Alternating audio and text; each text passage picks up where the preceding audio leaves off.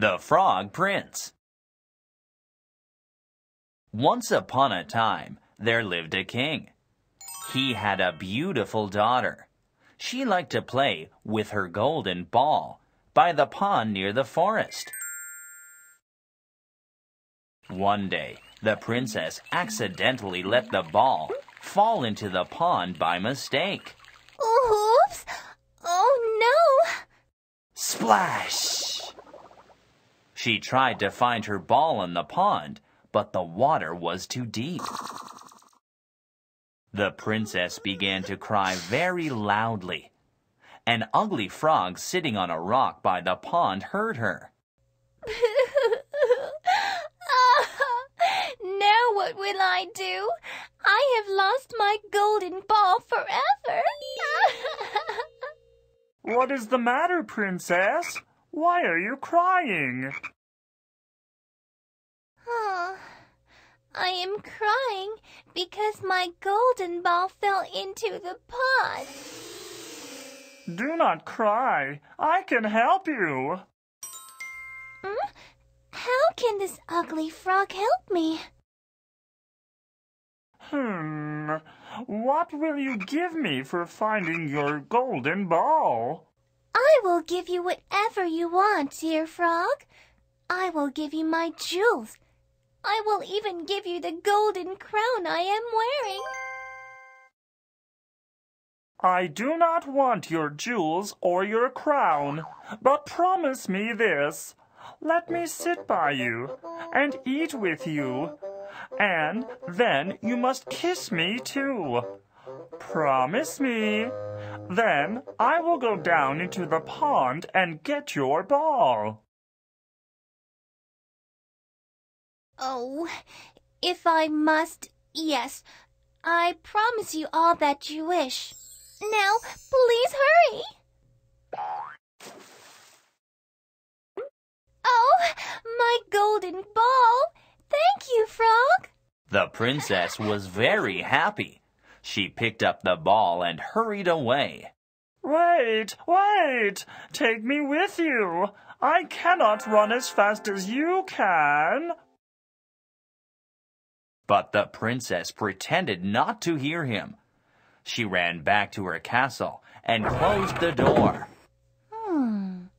The frog is talking nonsense. The forest is the right place for a frog. Life in the castle is not for him. The next day, the frog hopped up to the castle door. The frog knocked on the door. Oh, princess! Open the door for me! Oh no, it is the ugly frog. Make him go away. The servant went to the door and told the frog to leave immediately. She slammed the door in the poor frog's face. Princess! Open the door for me. Keep the promise you made to me. If you don't open the door, I will cry here day and night until you do. Open the door. The king noticed that his daughter was frightened by something. My child, what are you afraid of? Is there something scary outside? No, it is nothing. It is only a disgusting frog. She then told her father how the frog had helped her. Dear child, you must keep your promise to the frog. A promise is a promise. Go and let him in. Lift me up beside you, princess. What? No, I don't want to. Dear, a promise is a promise. You should not make a promise if you do not intend to keep it.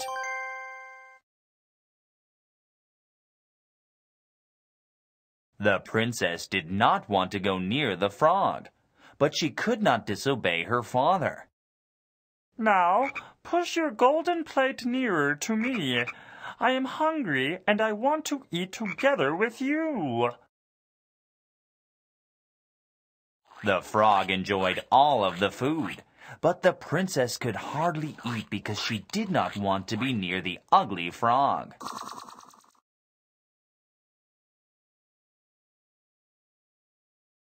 Dear princess, it is time for you to kiss me.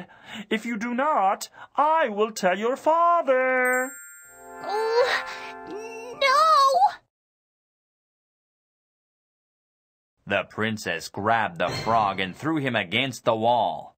Now you will be quiet, you ugly frog! Oh! Oh! The frog was very still. Oh, is he dead? Oh my! What have I done? The princess was frightened. She picked up the ugly frog very carefully, but the frog still did not move. The princess felt very sorry for him. Oh, he just wanted to be my friend. What have I done to this poor frog? And she kissed the frog as she cried.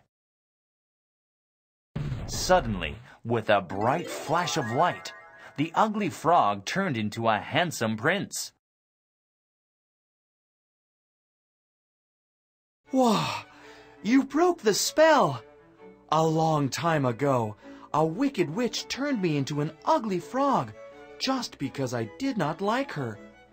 Only the kiss of a beautiful princess could save me. Thank you, dear princess. The princess was overjoyed at the change. In no time at all, the prince and the princess fell in love and were married. And they lived happily ever after.